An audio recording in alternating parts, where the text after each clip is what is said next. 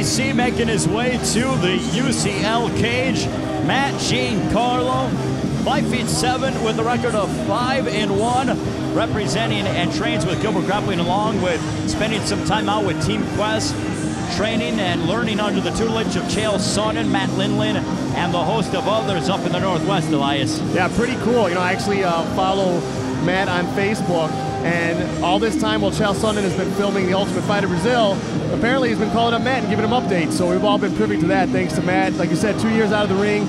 Seems like he's got a lot built up. See what he can do in here tonight. Matt's always had a lot of talent. Really, he spent some of his high school career over at Marist, I believe, if I stand to be corrected, as a wrestler, and then bumping up to 35 and now fighting in the featherweight division for this fight. But Matt is very talented inside the cage, has, you know, terrific hands, quick hands, and also has a strong wrestling background, especially coming from Gilbert Grappling. Yeah, you would think so. Those guys, you know, this isn't a backhanded compliment. They do one thing very well, and that's wrestle well and be strong, and they go hard out there. So yeah, you would imagine that he should be able to, you know, one would imagine he looks in good shape.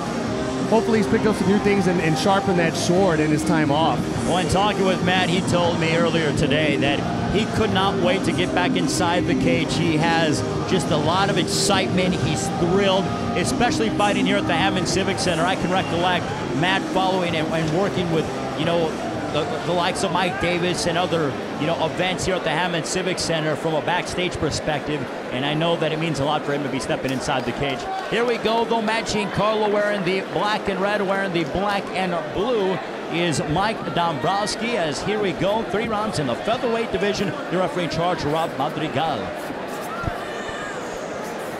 That looks really comfortable on his feet so far, Elias. It sure does. And there's a right hand that backs up Mike Dombrowski, and immediately Giancarlo going for a guillotine choke, like front headlock guillotine choke, a variation of that. Now he's looking for that right leg of Dombrowski. Now he has the back.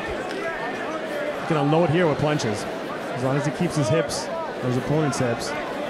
I think it's evident right now, Elias, that Dombrowski cannot handle the power and the force of Matt Giancarlo. I think you're right.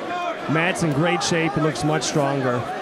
Looks like Matt can go 15 rounds, to be honest with he you. Does. He's a strong kid. Now both hooks in. Oh, now one again. He's looking. He could be setting up a twister there. Dombrowski right now playing defense, but defense can only get you so far, as Giancarlo in total control so far. Yeah, Mike's got to protect his neck and get that hook free. It's a tough spot to be in with a big, strong dude on you. The rear naked choke is in. Dombrowski's in some trouble. Giancarlo cranking on the rear naked choke attempt. Now it seems to be in. We can't really tell from our vantage point, but it appears as if it is in. Madrigal, the referee in charge, checking on it. Now he lets it go. Does Giancarlo? Nice job by Dombrowski to evade the rear naked choke attempt. Tough guy. He's not going out without a fight, that's for sure. Now in the guard is Matt Giancarlo. Dombrowski, known as a stand-up striker, not necessarily having the ground game background of one Matt Giancarlo. Well, he's not doing anything to protect his arms, control the posture, get a guard back. Oh, that's Americana. It's in. It's done. The Americana is in, and the tap is there shortly after, as Matt Giancarlo shakes off whatever rust he had. It didn't even look like he had any rust. Getting the victory here tonight, improving to 6-1. Ray's heading back to announce the winner. We got 2 wins for Gilbert Grappling. Both guys looked like they knew exactly what they wanted to do out there. Matt was definitely the stronger guy. Was able to impose his will. Also was able to go to second and third options for the finish. Looked for a choke from the back. Looked for a second like he was maybe going to go for a twister. He had one hook in, trying to scoot Mike's arm behind him on his own shoulder. Went for the choke again, got out. Got the Americana shoulder lock for the finish.